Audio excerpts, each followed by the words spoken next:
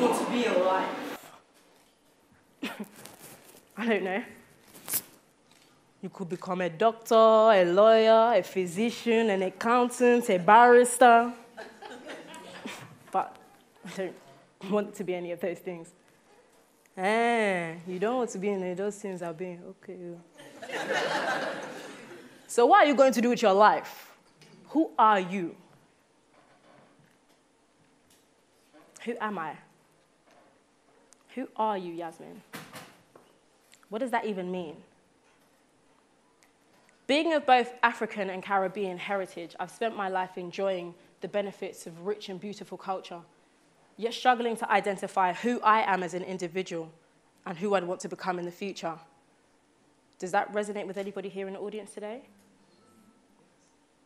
See, one side of my family was a little bit too relaxed in an approach towards discussions of my future, with the other side quite ruthless and stern in an approach towards education, with small undertones of any career is acceptable, just as long as it's approved by everyone else, in terms of my future. It was almost as though the greater the bragging rights, the greater the achievement.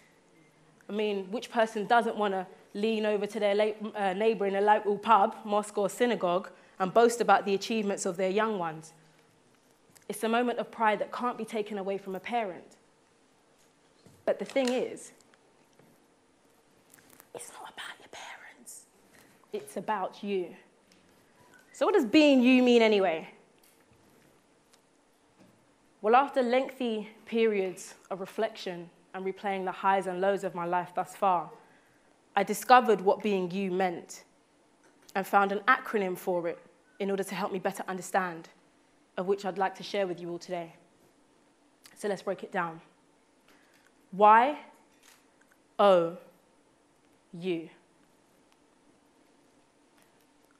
Y for yearly, O for observational, and U for understanding. Yearly indicates time. This is significant because discovering what you means is a journey. Yeah? Okay. I myself had gone through several different career changes. High-profile jobs too. My CV was undeniably fantastic. But what do you do when you find yourself having become a scientist, a veterinarian, and a teacher all before the tender age of 14 and still have no clear direction? It's only later on in life that I found that it's commonplace at this age to not know who you want to become. See, at the age of 7, I formed a relationship with my teachers that led me to feel I wanted to become a teacher myself. Between ages 10 to 12, I had a Dr. Dolittle-esque passion for animals that made me feel that I wanted to become a veterinarian. But I could somehow hear the disapproving voices of my family members in my head saying, "Boje, veterinary!"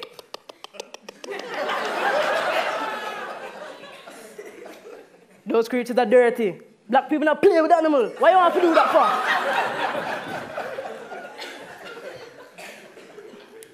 At age 14, I had an enthusiasm for science that transcended my predicted grades and performance in school.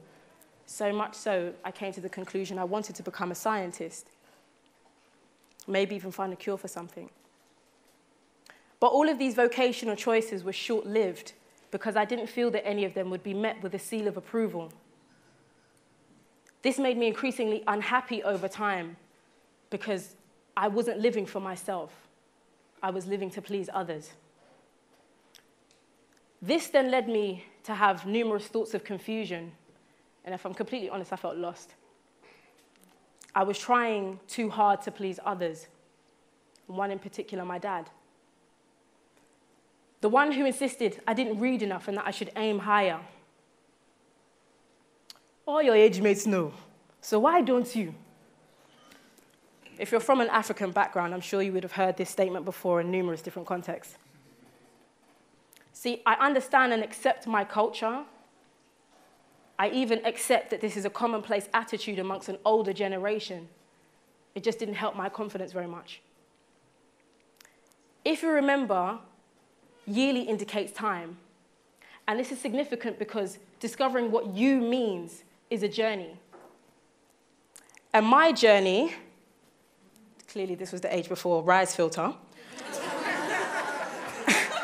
and my journey took me to Philadelphia, USA in 2003, where I was selected by my school as part of the Gifted and Talented program to deliver a speech in the USA for a renowned organization known as 100 Black Men.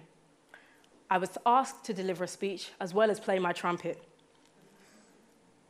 With a dry mouth and sweaty palms, I challenged myself to do something I'd never done before. And I delivered a rendition of Louis Armstrong's A Wonderful World. My remix of dud notes was less than wonderful in my personal opinion, but I was received with a standing ovation and commended for my efforts. The irony of this situation is that I was deemed as gifted and talented, but everybody else other than myself. That moment there was significant because it was the first of a number of yearly observational understandings that allowed me to better understand myself later down the line. And it will for you too. When you come to understand the importance of every single day that passes that contributes to your personal growth, you begin to value your time that much more. I know I certainly did. My day and your day will always look different. How we even choose to spend our day will also be varied. But if we're all aiming for the same destination, success, is how we get there really that important? Yes. Because the purpose of the journey is to aid transition before you get to your end goal and serve as a personal benchmark for you to monitor your progress and development. Show of hands in the audience, how many of you here find yourself making a note of your achievements to date on the approach of a birthday or a new year? Why is that? Because you care enough about yourself and the person you want to become to start giving yourself that annual pep talk and kick it up a notch if you aren't there yet and do better. Which leads on to O, observational. As each fragment of time elapses and you begin to gather an awareness of yourself, you begin to start noticing behavioral patterns. Some of them come in the form of habits, good and bad. Sometimes it's knowing the difference between planning and procrastination. Working on your weaknesses and capitalizing upon your strengths.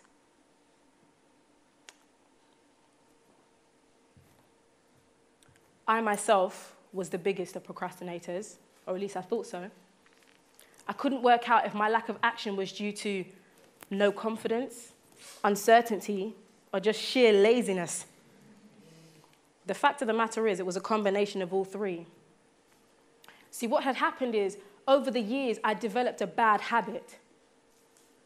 I'd formed some kind of perfectionism, if you will, that if I couldn't get something right the first time, I found myself running away. I had to become comfortable with asking for help.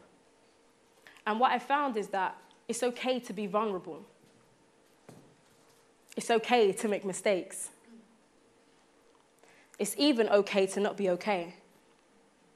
Just don't sit around in silence hoping that the problem will solve itself, because 9 times out of 10, that doesn't do anything, in my personal opinion.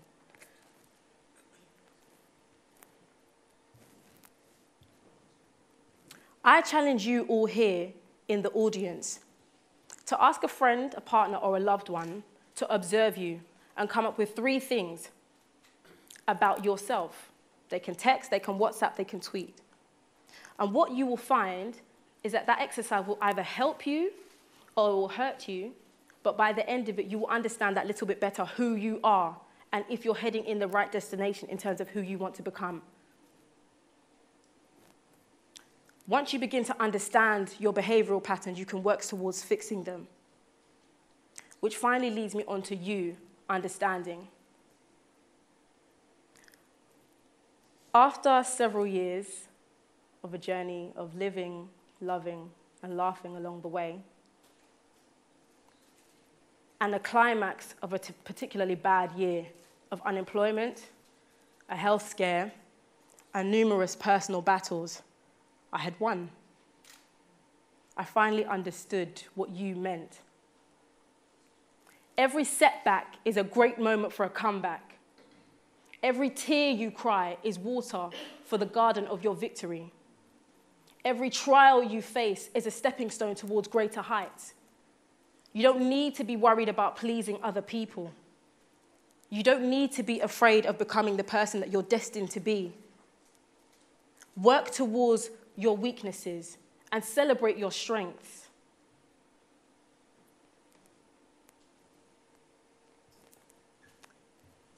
Your spirit, your mind, and your determination is what will get you towards your end goal.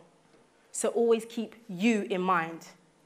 Yearly, observational, understanding. And if you don't know who you are or who you're going to be tomorrow, be sure to understand that you are somebody of importance today. Work to the power of you. Thank you.